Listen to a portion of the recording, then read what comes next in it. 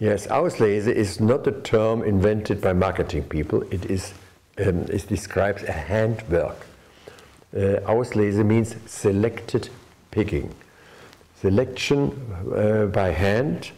When you start harvest, some grapes are more and others are less ripe, less mature. Some have a noble rot. They start to shrivel and they have higher concentration. Others are still green and not yet. So if you organize a selective grape picking, the grape pickers go through the vineyard and they test with their eyes and the fingers. Sometimes they bite on it. What is the better grape?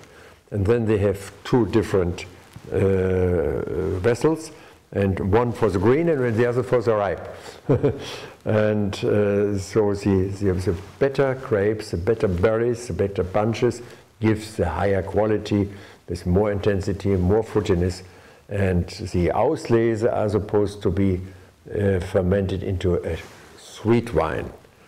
And the other version of the so-called Auslese is if you ferment it into dry wine and you have a very specific treatment during the year.